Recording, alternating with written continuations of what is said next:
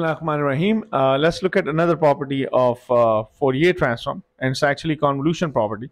Convolution, basically, the way I understood it, and this is how I remembered, is actually you're making multiple copies of the same signal. And this, as you can see, this is by definition. This is nothing, it's just a definition itself, where you're convolving two signals. Basically, you have the signal, and you have the same multiple copies of that same signal in different time duration, and this is the way you rewrite this. So let's calculate the Fourier transform of this, and so before we start this, let x of t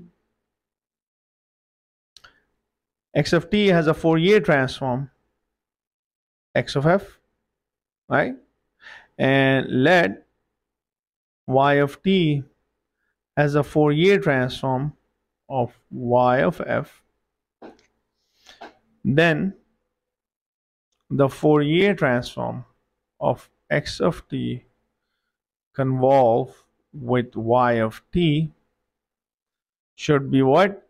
X of f multiplied by y of f, right? So I'm going to prove this. The reason I'm doing it, I'm saying this: if I have a function that is x of t, then definitely it has a Fourier transform of x of f. Y of t has a Fourier transform of x of y. When I'm taking a convolution of this and I'm taking a Fourier transform of this, it's just like taking simply multiplying x of f times y of f. So let's prove it. So let's do a proof of this. Indeed, it is what it is, right?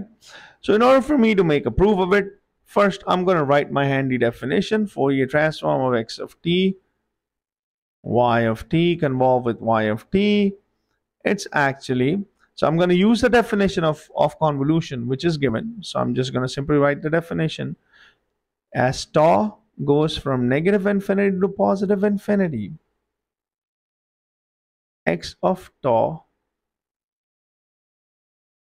y t minus tau d tau. This is the function itself. And if you remember, the definition of Fourier transform is what? The definition of Fourier transform is given as is the function times it by e to the negative j 2 pi f of t dt. So x of t here is that function, and I'm going to multiply this whole thing. So this whole thing is going to be t as it goes from negative infinity to positive infinity, whole thing e to the negative j 2 pi f of t dt. So basically, if you were to look at it, this inside is actually the thing in parentheses. This whole thing is actually x of t, right? And x of t is what? X of t convolving with y of t. So this is just a definition we simply use. So what we're going to do, we're going to change the order of integration. And how we're going to change it, we're going to make few replacement. All right, integration. All right, this is the first thing I'm going to do. Now what I'm going to do is this: I'm going to pick up my function, which I just did it here, and I'm going to take this tau out, right? Because this is the only function that has tau in it. This thing is a combination of t minus tau. So I'm gonna make some substitution here, and I'm gonna take this x of t out. So this, I'm gonna take this out to be tau as it goes from negative infinity to positive infinity, x of tau d tau. Since integration is a linear operator, I can take this out. This does not affect anything, because this thing is purely with respect to d tau. So this is out like this. Inside I left with t as it goes from negative infinity to positive infinity, y t minus tau e to the negative j 2 pi f of t dt. Do I need to include e to the negative j 2 pi f t? No, here I don't need to. Why? Because this is a function with tau, and if I even use this is just nothing but a constant value. All right, so let's make few substitution.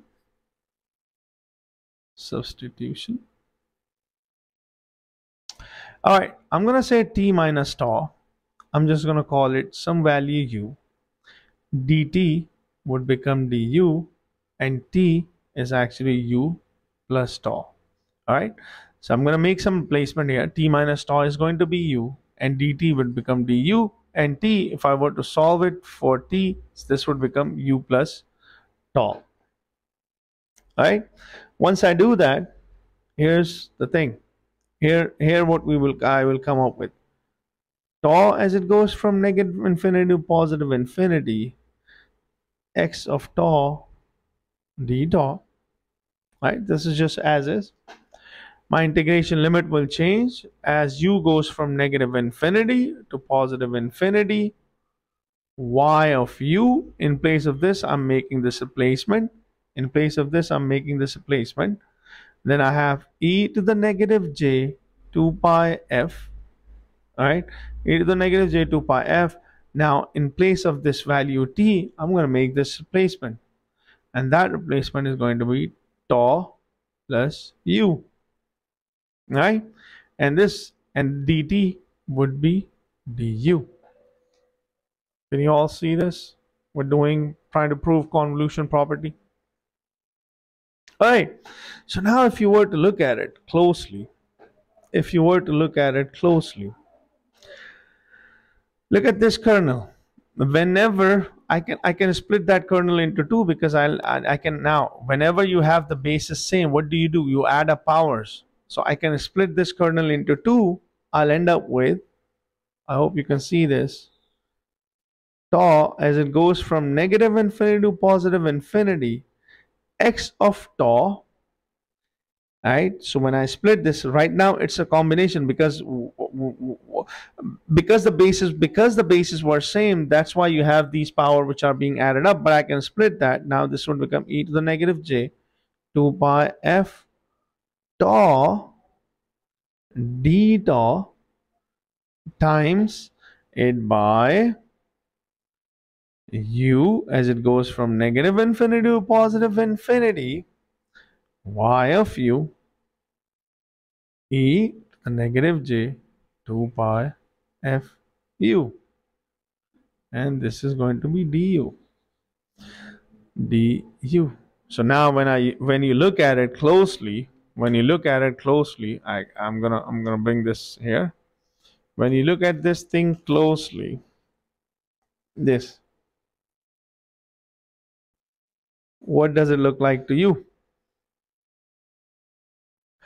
Isn't this the definition of a Fourier transform of something? So this is actually your y of f, or in this case is y of u, it doesn't matter, and this is actually your x of f.